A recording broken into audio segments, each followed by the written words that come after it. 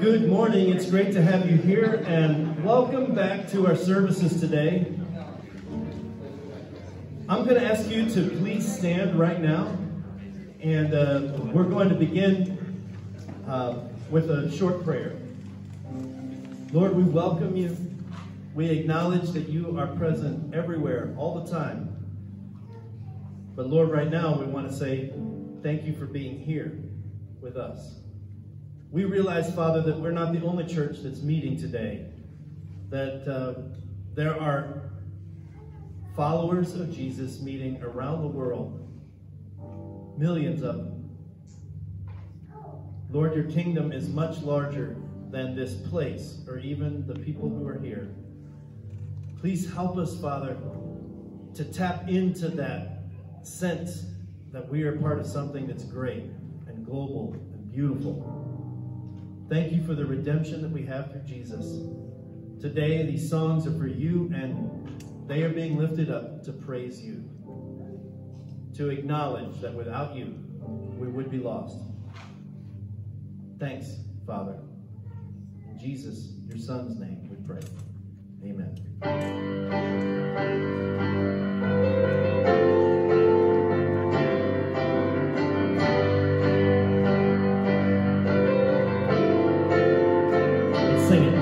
I heard an old story, how a Savior came from glory, how he gave his life on Calvary to save a wretch like me.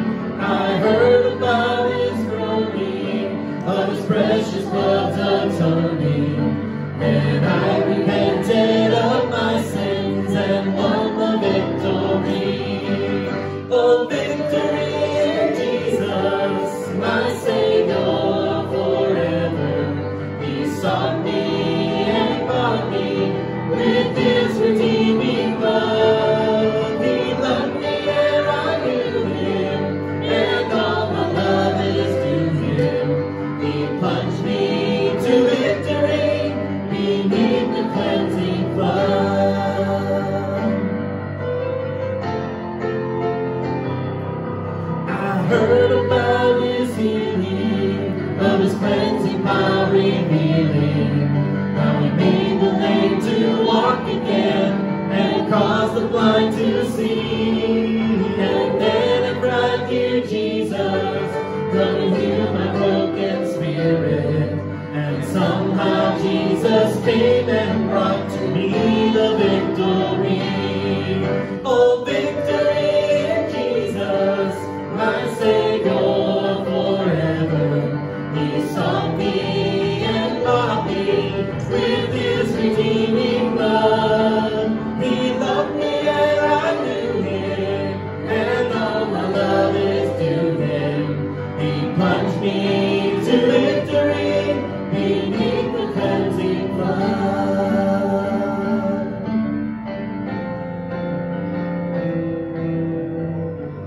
There is a tendency as Christians to see what's going wrong around us, and our lives can kind of get distracted by that. We can kind of get depressed, a little bit grumpy. We see all that's messed up and we're frustrated. And then when we add to it our own failings, our own troubles, it can get kind of depressing, downright grumpy making. But here's the story. When you were saved, God gave you his Spirit. And it's alive all the time. And it's working all the time. Everywhere, all the time. And there is no need for us to ever have any other spirit than that of power and of hope and of love, celebrating the victory that we have in Jesus. And someday, the Lord's coming back. Will he find us faithful? Will he find us discouraged? Will he find us fearless and faithful? Or will he find us depressed? It's up to us. Let's live today in the victory that we have in Jesus. Sing it with me. I heard about a mansion he has built for me in glory, and I heard about the streets of gold beyond the crystal sea, about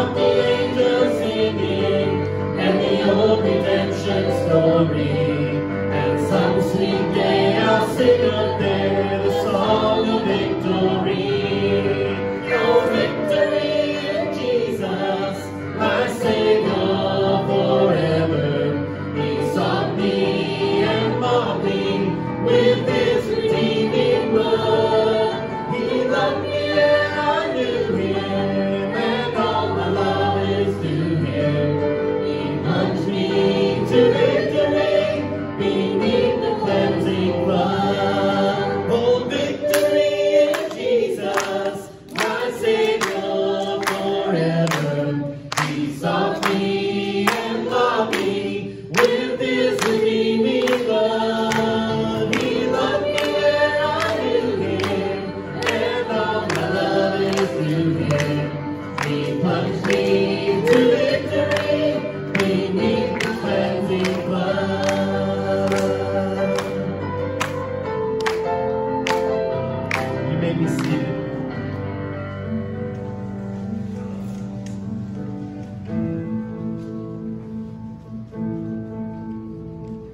One voice in the dark, a song that lights up the stars. One breath that gives life, one sovereign in power, who speaks with thunder and fire. One Lord and one King. There is no other that can compare to you. You are the one alone in greatness, the one who never changes.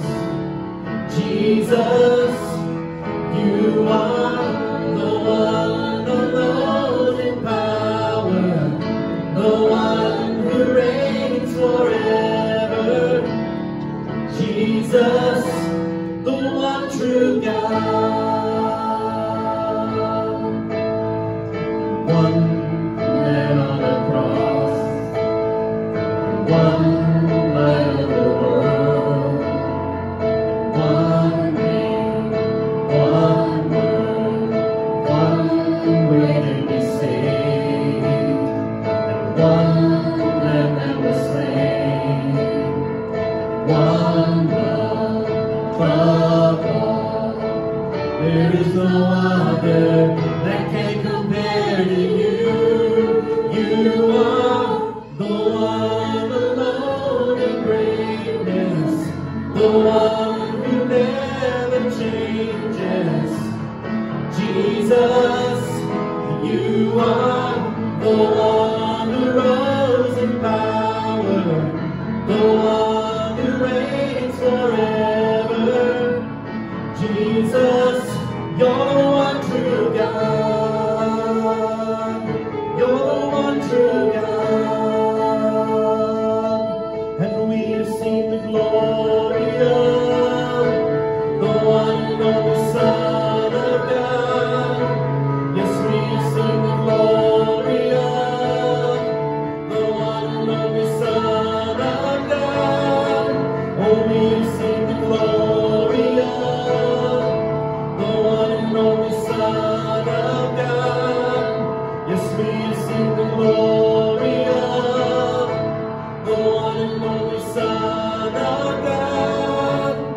You are the one alone in greatness, the one who never changes. Jesus, you are the one alone in greatness, the one who never changes. Jesus, you are the one alone in power, the one who reigns forever. Jesus, you're the one true God. You're the one true God. You're the one true God.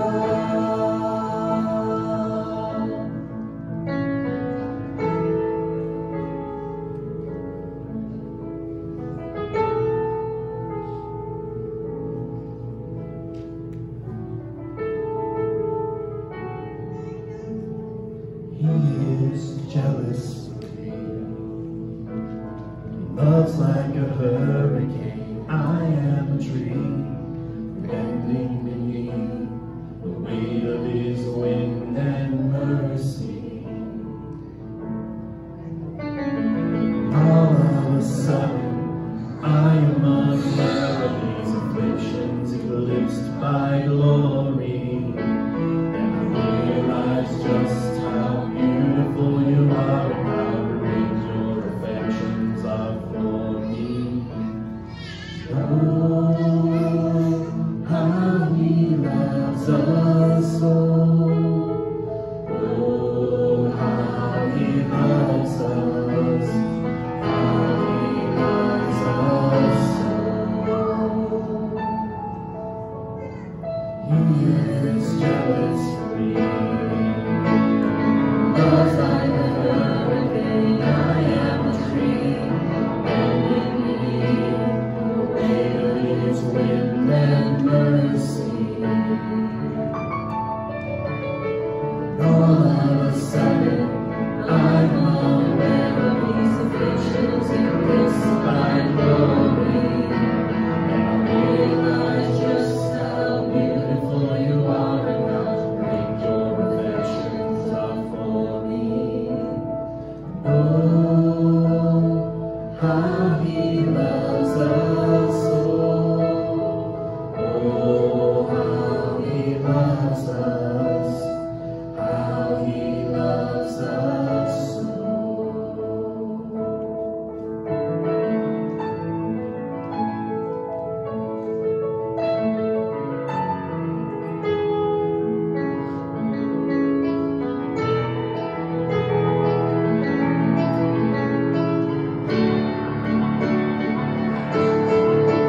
Yeah, he loves us.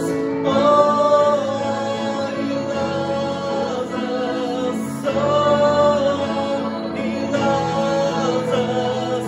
Oh, how he loves. And we are his portion, and he is our prize, drawn to redemption by the grace in his eyes. His grace is an ocean we're all sinking, and heaven meets earth like an unforeseen kiss. My heart turns violently inside of my chest, and I don't have time to maintain these regrets when I think about the way that he loves us. Oh, how he loves us. Oh, how he loves us. Oh, how he loves. Yeah, he loves us. Oh, how he loves us. Oh, how he loves us. Oh, how he loves.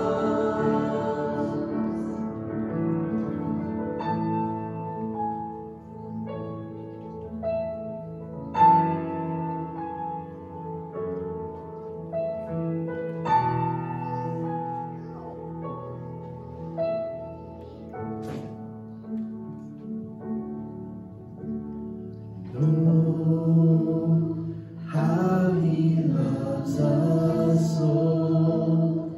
Oh, how he loves us. How he loves us so. Come on, church. Once more. And oh, how he loves us so. Oh, how he loves us. How he loves us so.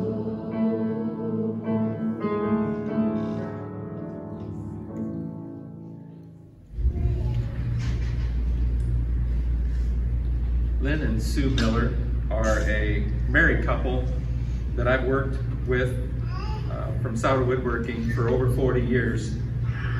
Lynn and Sue are both friends of mine, and they're just really wonderful people, and they just have hearts of gold. Several years ago, Lynn had shared with me that Sue was going to be off work for a little while. And when I asked Lynn, well, why, he kind of smiled and he said, well, Sue decided to donate one of the kidneys. And I said, wow, really? That's awesome. And I said, so who is she donating it to? And he said, well, you know, Sue, she doesn't really know who she's donating it to. She just decided to donate a kidney because there's lots of people out there that need kidneys, so it'll be just going to somebody that's her match. And I thought to myself, wow, now that's amazing sacrificial love. This morning we come around the table, around this communion table as a family of God, to remember a sacrifice that's infinitely greater than what Sue did for that stranger. 2 Corinthians 5:21 reads, God made him who had no sin to be sin for us, so that in him we might become the righteousness of God. When Jesus died on the cross, all our sins, without exception, were transferred to him. He was without sin, for he was God in human flesh, but he had died for all our sins, and they were all placed on him, and he became the final and complete sacrifice for our sins. Mark 15:34 reads, Jesus cried out, my God, why have you forsaken me? In that moment on the cross, he was banished from the presence of God because sin cannot exist in his presence. His cry speaks out this truth. He endured the separation from God that you and I deserve. This morning as we take communion, we remember the sacrifice Jesus made so that we could be with him one day in heaven. Shall we pray? Heavenly Father, we just come at this time, as I said, as the family of God, just to come around your table to think about what a great sacrifice Jesus made for us at Calvary. I often try to think about what that must have been like for Jesus as he cried those words out. What that separation for the first time ever from God the Father must have been like, as all of our sins of all time, from as far as the east is from the west, came upon him, and he took that sin as a sacrifice for me and for all.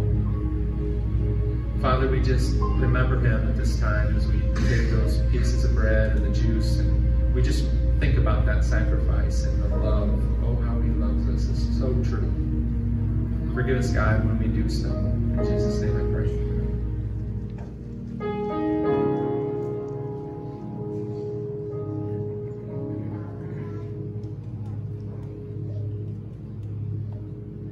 I will sing of my Redeemer and his wondrous love to me. On the cruel cross he suffered, from the curse to set me free. Sing, oh sing of my Redeemer, with his blood he purchased me. On the cross he sealed my pardon, paid the debt and made me free. Would you please stand and let's sing that first verse again. I'll sing of my Redeemer and his wondrous love to me. I will sing of my Redeemer and his wondrous love to me. On the cruel cross he suffered, from the curse to set me free. Sing, oh sing of my Redeemer, with his blood he purchased me. And on the cross he sealed my burden, paid the debt and made me free. I will praise my dear Redeemer, his triumphant bar I'll tell, how the victory was given over sin and death and hell. So sing, oh sing of my Redeemer,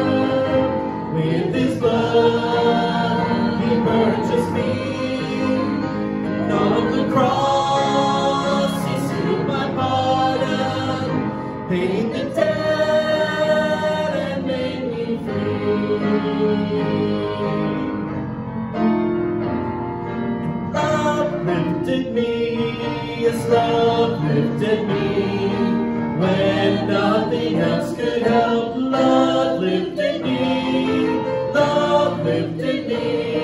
His love lifted me. When nothing else could help, love lifted me. I was sinking deep in sin, far from the peaceful shore, very deeply stained within, sinking to rise no more. But the master of the sea heard my despairing cry. From the waters lifted me, now safe am I. His love lifted me, love lifted me. When nothing else could help, love lifted me, love lifted me. His love lifted me. When nothing else could help, love lifted me. All my heart to Him I give, ever to Him I cling. In His blessed presence live, ever His praises sing. Love so mighty and so true merits my soul's best songs. Faithful, loving service to Him belongs. Sing it. Love lifted me, His love lifted me. When nothing else could help, love lifted me, love lifted me. His love lifted me. When nothing else could help, love lifted me. Who shall separate us from the love of Christ? Shall trouble or hardship, or persecution, or famine, or nakedness, or danger, or sword? As it's written, for your sake we face death all day long. We're considered as sheep to be slaughtered. No, in all these things, we are more than conquerors through Him who loved us. For I'm convinced that neither death nor life, neither angels nor demons, neither the present nor the future, nor any powers, nor height, nor depth, nor anything else in all creation will be able to separate us from the love of God that is in Christ Jesus our Lord.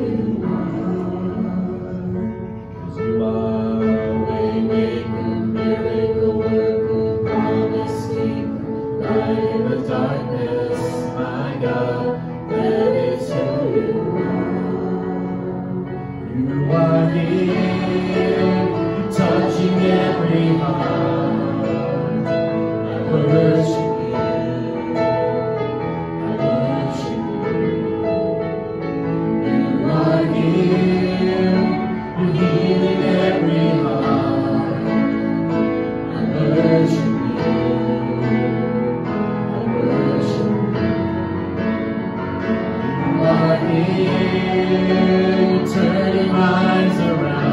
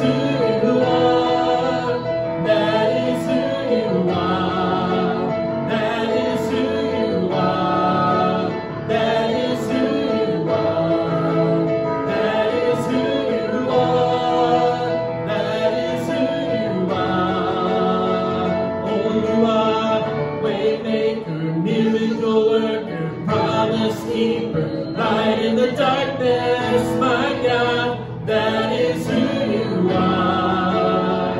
Yes, you are, way maker, miracle worker, promise keeper, light in the darkness, my God, that is who you are.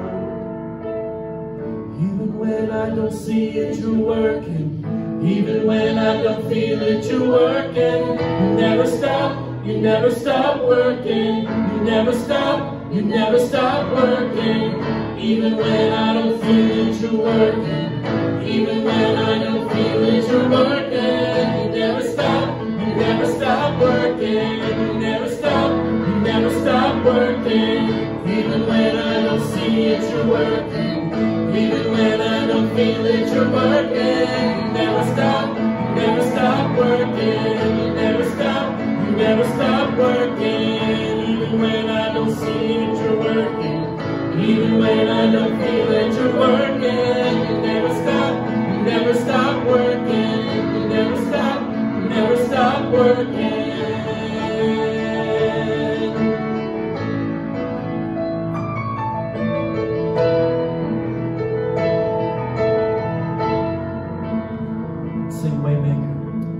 Waymaker, miracle worker, promise keeper, light in the darkness, my God, that is who you are. Oh, you are, waymaker, miracle worker, promise keeper, light in the darkness, my God, that is who you are. Yes, that is who you are. That is who you are. That is who you are. That is who you are. Let me see it. Thank you, Father, for listening to us today. We've sung all these songs in the name of Jesus.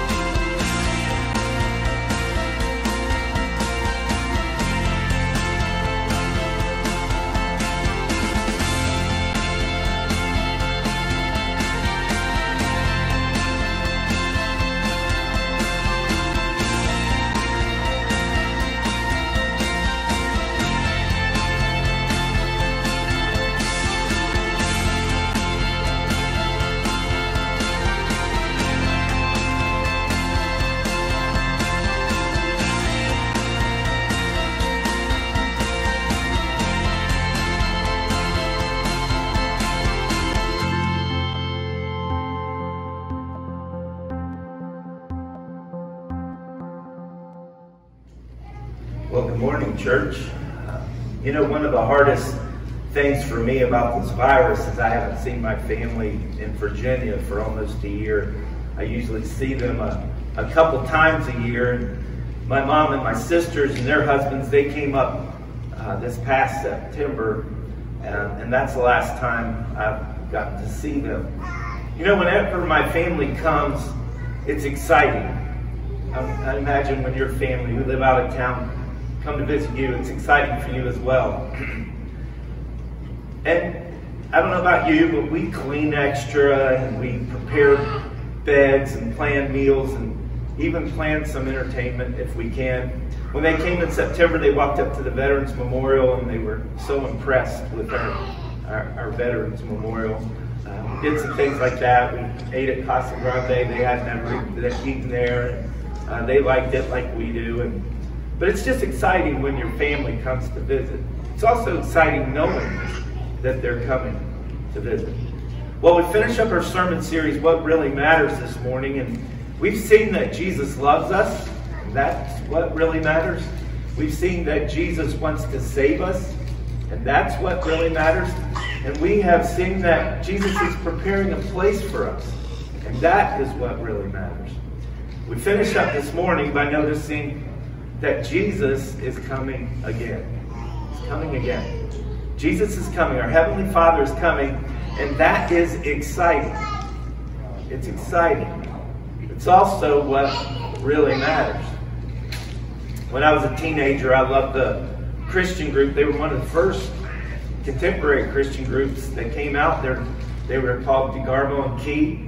And they had a song that was titled, Are You Ready? Are You Ready? Well, I saw them several times in concert. And before they sang the song in concert, Eddie DeGarmo would say, the first time Jesus came, he had to stand before Pilate. But when Jesus comes back, Pilate's going to stand before him. Notice some of the lyrics from their song. Are you ready to sit by his throne? Are you ready not to be alone? Someone's coming to take you home. If you're ready, he will carry you home. Jesus Christ is coming. We don't know just when. I know I'll be ready when he comes back again. Are you ready to sit by his throne? Are you ready not to be alone? Someone's coming to take you home. If you're ready, he will carry you home. Rumors of war everywhere. Perhaps you wonder why. Well, don't you worry. A new day's dawning. We'll catch the sun and away we'll fly. Are you ready to sit by his throne? Are you ready? Someone's coming to take you home. If you're ready, he will carry you home. Jesus is coming, which means we must be ready. We must be ready. You know, when you go on a trip to see family or you go on a vacation, you usually do not just wake up on the morning you're going and then throw some things in the car and take off. I mean, usually you do a little planning. You make a list of things you need to take. You start setting things aside that you plan to pack. You make lists. I mentioned a couple times we went back earlier in the summer to Tennessee. And, Tony's wife Bailey actually made spreadsheets of who was going to prepare, who took turns preparing meals, and who was going to sign up for certain items that would be needed during the week. I took those spreadsheets and made a list, and it was a huge list. It was 2 columns, full page, food, clothing. We have a little speaker wanted for around the pool, just all kinds of things on that list. And I spent at least 2 or 3 weeks marking things off the list. Well, we went to Tennessee and we got settled. Of course, the first thing we wanted to do was get into the pool. Well, I went up to get my bathing suit, and guess what? The new bathing suit I bought wasn't on the list. It was back here at home. The thing I would need the most wasn't on the list. You know, when it came down to it, on that occasion, I wasn't completely ready. So it just makes sense that if Jesus is coming to take us to heaven, coming to take us home, we need to be prepared, even more prepared than we would be for a vacation or a trip to see family. We need to be completely ready. And the way to do that is through Jesus Christ. So with this mindset, let's notice a parable that Jesus told. Remember, a parable is an earthly story with a heavenly meaning. Let's notice this parable in Matthew 25, beginning with verse 1. At that time, the kingdom of heaven will be like 10 virgins who took their lamps and went out to meet the bridegroom. 5 of them were foolish, and 5 were wise. The foolish ones took their lamps, but did not take any oil with them. The wise ones, however, took oil in jars along with their lamps. The bridegroom was a long time in coming, and they all became drowsy and fell asleep. At midnight, the cry rang out, "Here's the bridegroom. Come out to meet him." Then all the virgins woke up and trimmed their lamps. The foolish ones said to the wise, "Give us some of your oil. Our lamps are going out." "No," they replied, "there may not be enough for both of us and you. Instead, go to those who sell oil and buy some for yourselves." But while they were on their way to buy the oil, the bridegroom arrived. The virgins who were ready went in with him to the great wedding banquet, and the door was shut. Later the others also came. "Lord, Lord," they said, "open the door for us." But he replied, "Truly I tell you, I don't know you." Then Jesus said, "Therefore keep watch, because you do not know the day or the hour." Now this parable does not mean that we need to go out and get oil and lamps. All right? Again, it's an earthly story with a heavenly meaning. The oil actually represents our salvation through Christ. Remember, Jesus told us to be a light, his light to the world. It can only be his light if we are in him and he is in us, and that comes through his salvation. Jesus wants us to show the world his wonderful light. And when Jesus returns, he expects to see our light shining like a lantern full of oil on a dark night. Now, many will say today that there's no hell, so we don't really need to worry about being ready. There's only heaven. They will say the Bible says also that you're not saved by works, you're saved by grace. And that's true. You are saved by grace. Absolutely true. So our works do not get us in. Jesus Christ, the blood of Jesus Christ gets us in. However, the lack of works can keep us out. Can keep us out. The Bible also says faith without works is dead. In other words, we have to be working and watching Him. We have to be ready. If we're not ready through Christ and through faith, we're not getting in. The door's going to be shut. And we will hear those words from Jesus. I don't know you. Notice these words spoken to John by Jesus. They're found in Revelation 22, beginning with verse 12. Look, I am coming soon. Jesus said, my reward is with me, and I will give to each person according to what they have done. I am the Alpha and Omega, the first and the last, the beginning and the end. Blessed are those who wash their robes, that they may have the right to the tree of life, and may go through the gates into the city. Well, how do you wash your robe? Through baptism. When you're baptized, the blood of Jesus covers your sin. How do you keep your robe white? Well, that's through covenant, living in a covenant relationship with Jesus Christ, which includes communion. By coming each week and examining your heart, taking in His supper, seeking forgiveness, staying in covenant. You know, some people are not ready because they still have time. They believe they still have time. You know, some of us are 50 years or older. He hasn't come in our lifetime, and we conclude he's probably not coming anytime soon. So some just, they don't prepare themselves. People will tell me that they'll get baptized or they'll become a leader or a teacher in the church when they get a few areas of their life figured out. Well, that's not how salvation works. Think back to the first church, the early church. 3,000 people baptized. They'd only heard one sermon. They were ready to get ready. What shall we do to be saved? Repent, be baptized for the forgiveness of your sin. Peter would preach. People basically say, I'm not ready to be ready. Isn't that amazing? I'm not ready to be ready. Well, there's a warning in God's Word concerning that type of thinking and that type of spirit. It's found in 2 Peter chapter 3, beginning with verse 8. The Bible says, but do not forget this one thing, dear friends. With the Lord, a day is like 1,000 years, and 1,000 years are like a day. The Lord is not slow in keeping His promise, as some understand slowness. Instead, He is patient with you, not wanting anyone to perish, but everyone to come to repentance. But the day of the Lord will come like a thief.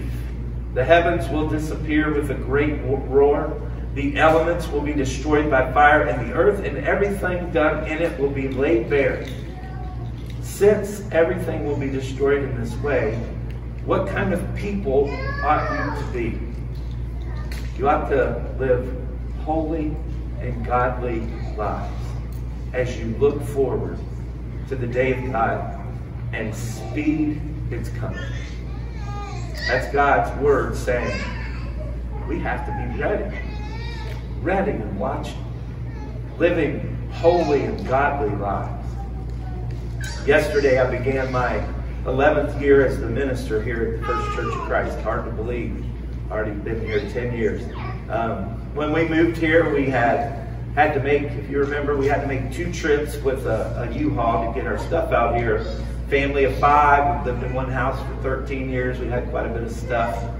So Tony and I made the first trip because it cost less to, and this is kind of weird, but it cost less to rent 2 separate U-Hauls than it did to rent one U-Haul and keep it for the 2 or 3 days needed. So we rented the first U-Haul. Tony followed me out here. We had some of you help us unload. And then we drove back.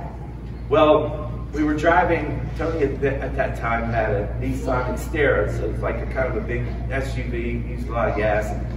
I knew we had to get gas before we went back, but I got to talking on the phone with a friend of mine that we were all going to meet for dinner that night. And so I was driving, and I got quite a bit past Van Wert, and the gas light came on. And I was like, okay, well, gas light's on. We'll just stop at the next exit and we'll grab some gas. Well, you probably know where I'm going with this. If you've ever been on Route 30, there are no exits with gas stations when you get a little bit past Van Wert.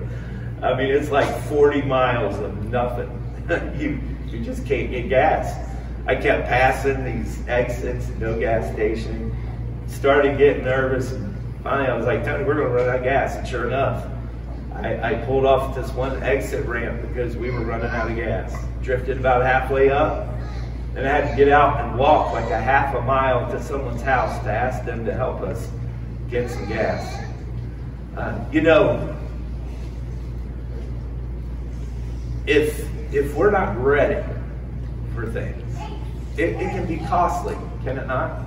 I mean, it cost us probably an hour and a half, not good on the car, cost us a little anxiety, and we just simply didn't have some gas. I wasn't ready for the trip. When we go to Mount Vernon now, guess what? I'm ready. I'm ready. The gas tank is full because I don't want to pay that cost again. Well, let me tell you this morning, and this is serious, there is no greater cost than not being ready for Jesus' return. No greater cost. Jesus is coming. We need to be ready. Which tells us we also need to be watching. We need to be watching for his return. Are you a people watcher? Some people are people watchers. Just love to watch other people. Some find great enjoyment in watching other people. And it can be entertaining. I used to not be a people watcher, just didn't pay attention very much. However, my wife is a people watcher, so it's kind of rubbed off on me.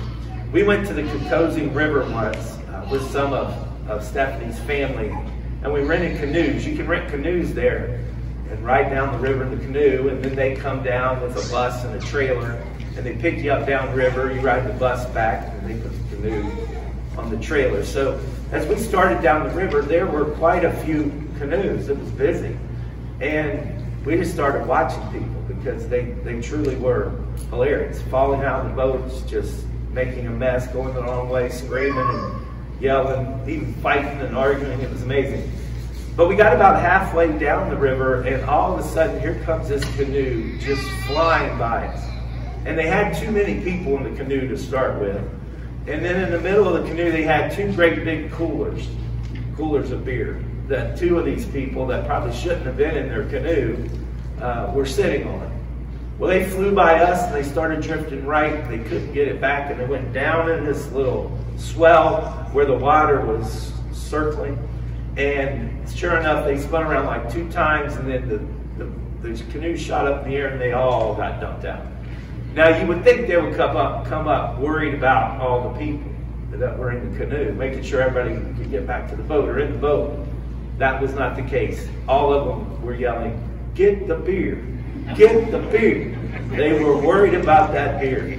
We drove till we couldn't see them in sight. They were still diving under to get cans of beer. You know, we like to watch people, especially when they do something interesting. I believe we were created to watch. We watch a lot of things. Last week, baseball started up. This week, the NBA started up. My 2 sons are extremely happy about this. The women in the family, not so much.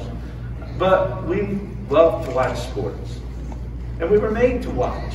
Watch others, watch our behavior, watch our waistline, watch what lies ahead, watch our health, watch our finances. When you think about it, we watch a lot of things. So again, it just makes sense that we must watch for the return of Jesus. Notice 2 Timothy 4, beginning with verse 6.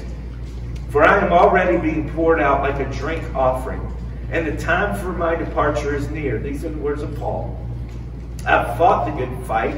I have finished the race. I have kept the faith. Now there is in store for me the crown of righteousness, which the Lord, the righteous judge, will reward to me on that day. And not only to me, but also to all who have longed for his appearing." You know, you can't long for someone's appearing unless you're willing to watch.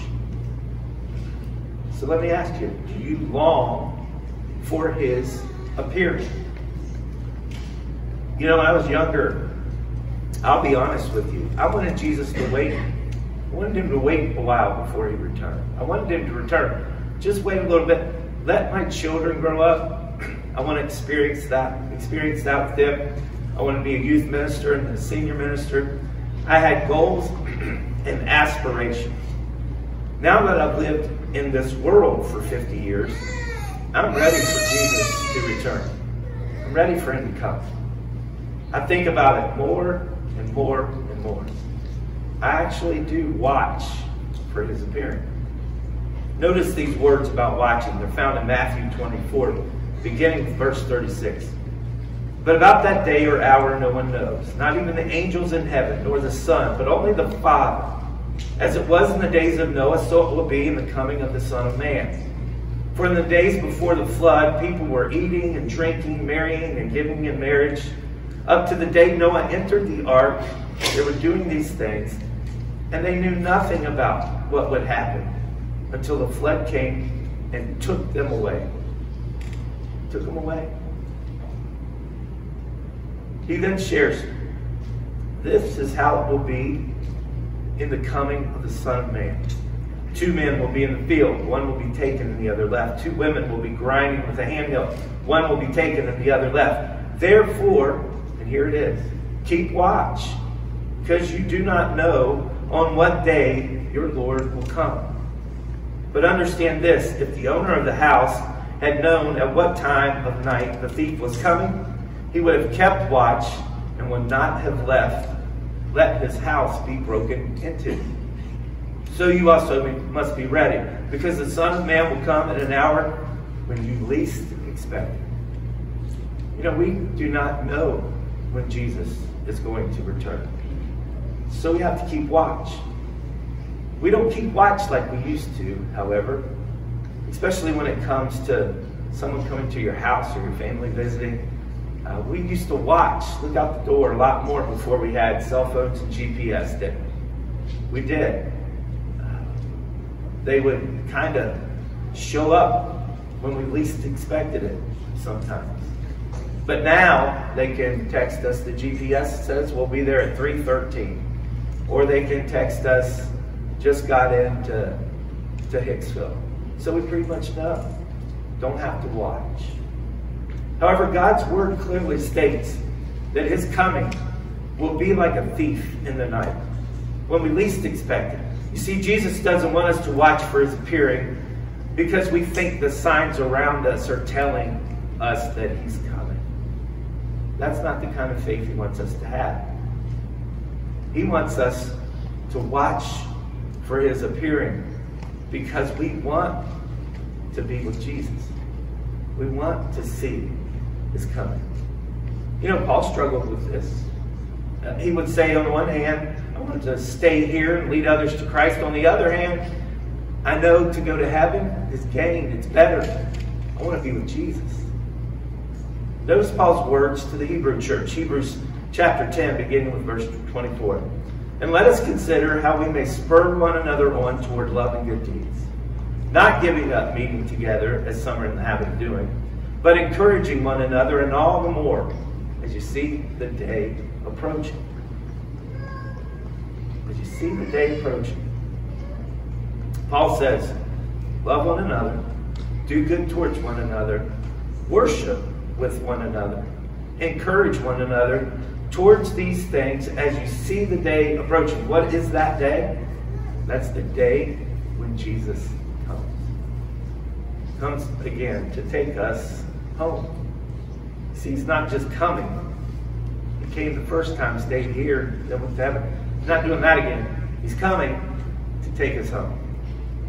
You know, many are struggling right now because the future seems uncertain. I mean, when will this virus go away? When will there be a vaccine? Should I take the vaccine? Will our children go back to school? Will it be safe for them to go back to school? What's sports in high schools and in youth organizations going to be like in the future? Eating in a restaurant, shopping or going to concerts or movies. What's that going to continue to be like? Will we shut down again? You might be even thinking, will the business I work for survive this? So much uncertainty. What Jesus would say to John in Revelations 22, beginning with verse 17, the Spirit and the bride both say, come. And let the one who hears say, come. Let the one who is thirsty come, and let the one who wishes to take the tree of life, the gift of the tree of life, come. I warn everyone who hears the words of the prophecy of this scroll. If anyone adds anything to them, God will add to them, to that person, the plagues described in this scroll. And if anyone takes words away from the scroll of this prophecy, God will take away from that person any share in the tree of life and in the holy city, which are described in this scroll. He finishes up. He who testifies to these things says, yes, I am coming soon. We don't know what tomorrow holds. We don't know what it is to bring. But we do know this. Jesus is coming again. We're to be a testimony to that fact. Think about your life. Does your life give testimony to the fact that Jesus is coming again? In 1950, Ira Stanfield wrote to him, I don't know what holds tomorrow. Notice some of these lyrics. I don't know about tomorrow. I just live from day to day. I don't borrow from the sunshine, for its skies may turn to gray. I don't worry o'er the future, for I know what Jesus said. And today I'll walk beside him, for he knows what lies ahead. Many things about tomorrow I don't seem to understand, but I know who holds tomorrow, and I know who holds my hand. Let those words encourage you this morning. Yeah, we don't know what's going to happen. There's uncertainty, there's anxiety, but we do know who holds tomorrow. We do know that God is God. I hope that song describes your heart this morning. Jesus would say again to John, Revelations 1:8, I am the Alpha and the Omega, says the Lord, who is and who was and who is to come, the Almighty. Who is, who was, who is to come. Not who might come, not who may come, but who is to come. We can be certain of that promise. John would write in 1 John 2:28. And now, dear children, continue in him, so that when he appears, we may be confident and unashamed before him at his coming. Then John writes these words, Revelations 1:7. Look, he's coming with the clouds. With the clouds. And every eye will see him. Even those who pierced him, they will see him. And all the peoples of the earth will mourn because of him. So shall it be, John writes. Amen. So he lifts that up not only for us to hear, but as a prayer for God to hear. Now all the peoples on the earth will mourn when he returns. Does that mean that we in Christ will mourn? Well, I'm not sure about that. We may mourn that we're going to heaven. Maybe some of our family and friends aren't. We realize that. But remember what does God say? It says in heaven, Jesus will wipe away the tears. So we don't have to worry about that. But I don't believe we'll be here on earth mourning because Jesus has returned. No, I believe that will be a celebration for the Christian. Remember, it said two will be at work. One will be caught up, the other will remain. Two will be grinding at the mill. One caught up, one will remain. Those left behind, those that remain, they will mourn. You know, so many people believe when Jesus comes back, we will stand in long lines waiting to be judged and go up these huge steps to heaven. Well, he will judge us and either let us go to heaven or go to hell. Right or left. Now you may be thinking, there's a passage that shares that. Jesus will judge all people and he will put those on the right who deserve the right, and on the left those who deserve the left. But that's what's so amazing about communion. It's so amazing about covenant. You see, we stay in covenant by meeting around his table. And each week we judge ourselves so that we will not be judged again by Jesus. We judge our hearts. We ask for forgiveness. Jesus forgives us. If we stay in covenant with him, there's not going to be much to judge because his blood is going to cover us. And that's awesome news. We will be caught up with him. We will be home with Christ. Those who are not in Christ will be left here to be judged, and they will mourn. Because the door to heaven, it will not be opened again. We'll stay closed. So we finish up how we started with the chorus of Are You Ready? They sing, are you ready to sit by his throne? Are you ready not to be alone? Someone's coming. Jesus is coming to take you home. If you're ready, he will carry you home. Jesus loves us. Jesus wants to save us. Jesus is preparing a place for us. Jesus is coming again, and that is what really matters. If you have a decision to make this morning, I pray you'll make it. Let's stand and sing together.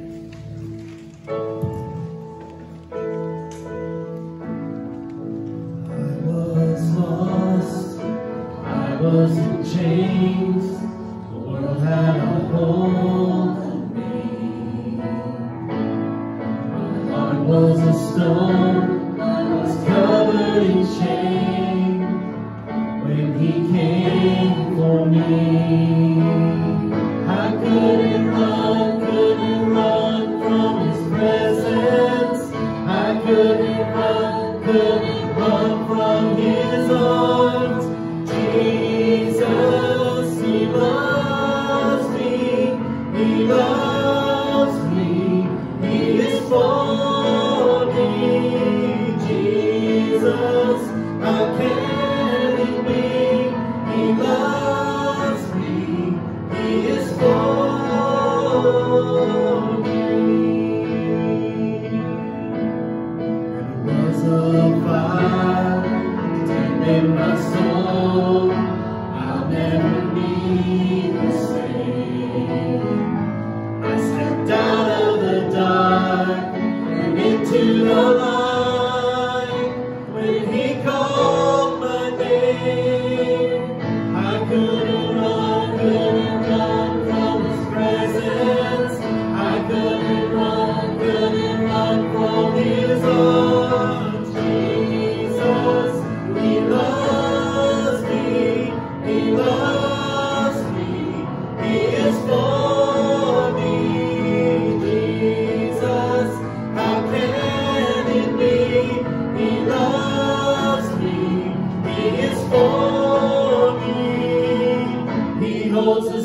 scars and He holds my heart with healing hands that bear the scars.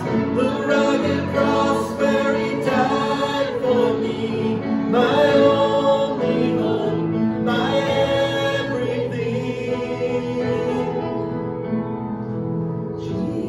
Jesus, He loves me, He loves me, He is for me.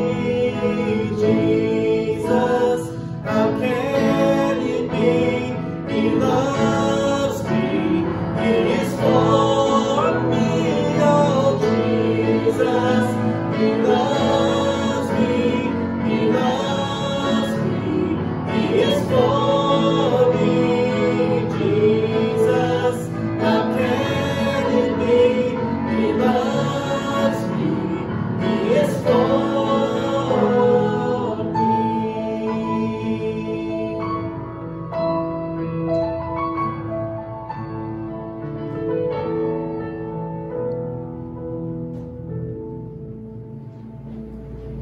Well, it's great to see everyone this morning. You're probably wondering about my voice. I thought it was just morning voice, but it's not the virus, I hope. But I golfed in a golf outing yesterday and for 4 hours in the rain. So I think it caught up with me a little bit. So it hadn't rained in what, 2 months? We have a golf outing we've been looking forward to for 3 months, and it rains all day long. But at least we got some rain. I'm sure the farmers appreciate that. Something very exciting for next week. We'll start a new sermon series. It's based on the song by Matthew West, Truth Be Told. And we're just going to look at our lives and get to the truth of our lives and where we're at in our relationship with God and where we're at in sharing our salvation. And it's going to be based on that song. It's an awesome new song by Matthew West. And so we start that next week. We encourage you to be here if you can. It'll be an encouraging series. That's my prayer. Also, we want you to please notice your prayer list this morning. Quite a few people that we need to keep in our prayers. I was told, I got a late message last night from Hank and Z that Z's brother passed away. So please be in prayer for Z and for that family. Also, Ed, are you still on for this week? Ed's having surgery to put a stent in. Is that the plan? Possible stent in on the 4th, right? Tuesday.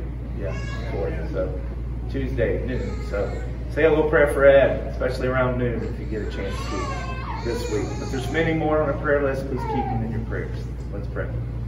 Dear Lord, we just thank you for this day this time we've had to worship you. We thank you, Lord, that you love us. We thank you, Lord, that you want to save us. We thank you that you're preparing a place for us. And we thank you, Lord, that you're coming again. Lord, just come. We just pray that you come and take us home to heaven. Lord, we do pray for our church, for those within it. We just pray, Lord, that you lead and guide us each and every day. Lord, we pray also for our new sermon series. May it be an encouragement to each of our hearts. May it allow us to just get focused on you in every aspect of our life. Lord, we do lift up those that we've mentioned this morning, Z's brother's family, and Z and Hank, and for Ed and his surgery this week, for the many others who have had surgery recently or who are struggling. Lord, we just lift their needs up to you and ask for your grace to just wrap around them so that they are encouraged each and every day. Again, we thank you for your love and the awesome God that you are. We pray these things in Jesus' name. Amen. Thanks for coming.